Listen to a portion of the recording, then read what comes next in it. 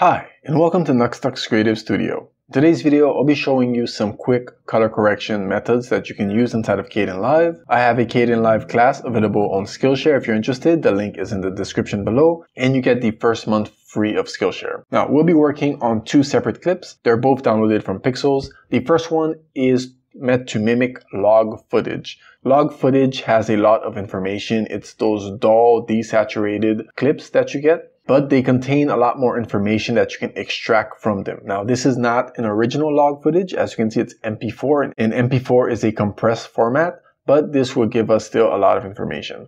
All right, and log footage does work on Kdenlive. So to get started, let's go ahead and jump into the color space. So at the upper right here, we can jump to color space. And let's go ahead and get started. I'll select the clip that we want to affect, and I'll be using a template that I have. So I'll jump over to the first star up here in the effects panel. Go to template, and I'll be using the LM Basic CC. You can get this for free simply by clicking on the download button here, and you'll get this pop-up window. And in here, you can go ahead and search using the search bar for LM, and you'll find the templates that I've created. So I have a few, and we'll be using two of them in this video. We can move the playhead to update the scopes and the vector scope and the waveform. Now, I have a video dedicated on explaining these, so you can check that out. I'll put the link in the description as well. And to get started, I'll double click on LM Basic CC. Now, it will add all of these effects over here for us. Also, quick note, if your color space does not look like mine, it's not a problem as long as you have the essentials. You can also modify your color space or any workspace really, and then go to View, and you can save the layout or even manage your layout. If you create a new layout and you want it to show up at the upper right corner, make sure it's part of the top 5 options up here. All right, I'll disable the keyframes because we won't be keyframing anything. And now note that the order of the effects does matter. So whatever's on top is applied first and so on. So I'll switch over to the waveform over here. I have mine set to green because we see more information. And the first thing I'll do is up the saturation because again, log footage is usually desaturated. Although this is not log, it is meant to mimic log. So I'll simply crank this all the way up to 200. We can see we've got a bit better saturation over here. Next, I'll add a bit of contrast. So I'll go from 250 to, let's say, 280. Let's go to 300. And finally, we might even add a bit of exposure, although it's not fully necessary for this clip over here, but it is an option. We'll see if it works later. So I'll add 0.4 or rather 0.04. And we have levels down here. Input black level is going to drag the information closer to the dark. So whatever is already close to the darks will be dragged down. Input white level will push the brighter information higher, making it brighter. The gamma controls the middle, or the overall, if you will. You can also right click on these sliders to reset their values. You can hold down shift, left click, and drag to move it in smaller increments, or simply input the values here yourself. So I'm going to drop the gamma a little bit. We also have black output as well as white output, which do the opposite to the inputs. So if I push up the black output, it will push the information away from the darks.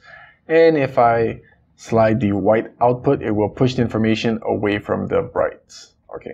Now with that done, typically we'd want to do white balance. When it comes to color correction, you're looking to adjust the exposure, the hue, and the saturation, if you will. So one way to go about this would be to find something that is neutral gray or white in our image. If we add these two white balance sliders on top here, let me go ahead and scale this out. All right, for one, you could use the color picker and find a neutral gray, maybe this ground over here, or look for something white in the clip, although we don't have that. Instead, we're going to use another method which relies on the skin tones. So I'll look for rotoscope, so rotoscoping over here, I'll add it, disable the keyframes, and I'll make a selection on the back of the hand here. All right, and if we look at the vector scope here, we can zoom in with this slider. You'll see that it's leaning towards the yellow greens, right? And we can fix this up here with the white balance green tint. If we pull the green tint back, you'll see it pushes it into more of the reds. And in the other video that I have explaining the vector scope, I mentioned the skin tone line, which would be this line over here, the eye line. You typically want the skin tones to match that line up. Okay, let's turn off the rotoscope. And the change is very minimal, but that should do it for now. And from here, basically what's left to do is for you to adjust the contrast, if you will. As you can see on the waveform, we can still pull the information closer to the darks. We also don't want to hit 0, leave a bit of room for color grading later on. And we can even brighten it a bit. And we could lower the exposure to avoid any form of clipping and push the white level, or use curves, whichever works for you. But these are some basics that can help you get a nice, decent image if you are working with log or even Rec 709. But there we have it for the first clip.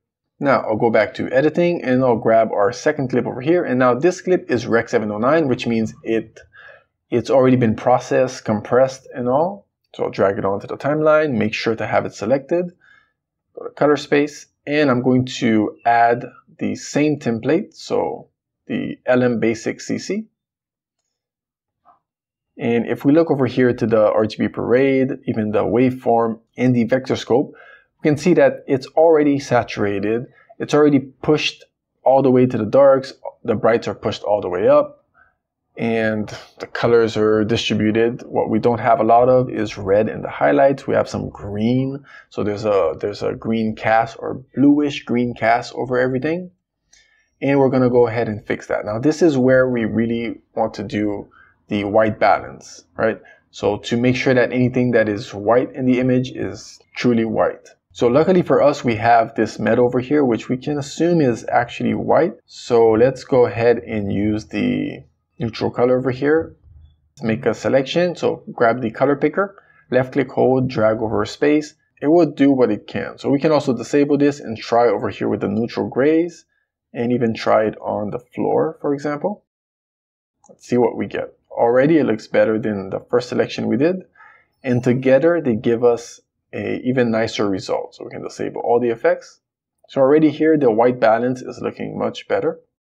You'll see that we're going slightly outside of the broadcast range, which wouldn't really be an issue if you're not going to broadcast, but we can also fix that by lowering the saturation ever so slightly.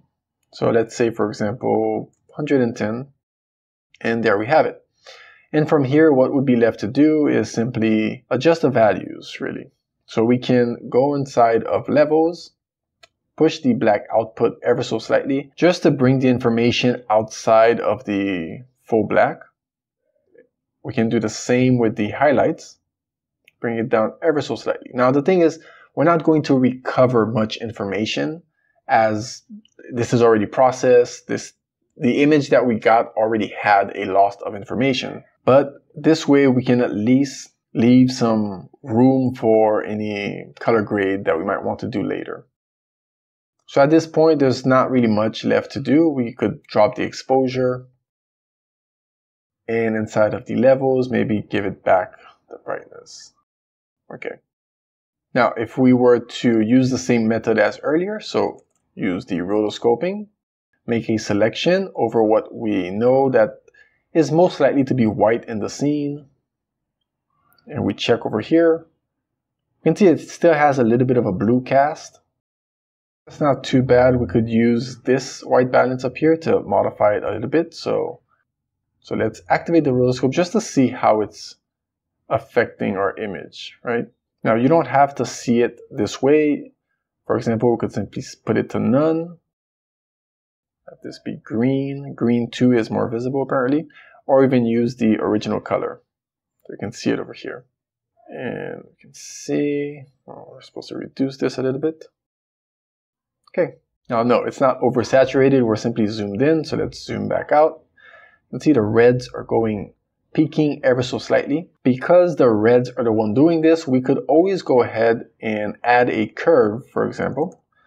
A curve, switch over to red. Let's make sure to place this above the saturation and drop the reds ever so slightly. So if we were to compare the before and after, so this is before and this is after. And that's basically it. So these are some quick ways you can go ahead and do your color correction. These little templates that I've uploaded should should be of use. You also have one for color grading that you can use afterwards. And for an image like this, for example, let's say you wanted to target just the yellows, there's the option of LM secondary HSL. It does add a bunch of effects. This is the one thing with Kdenlive that you'd have to get used to. And here, for example, I'll just grab a piece of yellow on the floor. If you want to see what you're grabbing, simply deactivate the mask apply. And let's turn off this clip underneath. And now we should be able to see what we're grabbing. You can always adjust it to get a better selection. We also have the Gaussian blur over here to get softer edges. So for example, I'll put this to 1, put this one to 1, and then switch this to 2. We can adjust the values of the yellow to grab more, or simply adjust the red hue delta, not too much. The blur is meant to make it softer, if you will, the selection. You could go for higher values, but it becomes a bit muddy.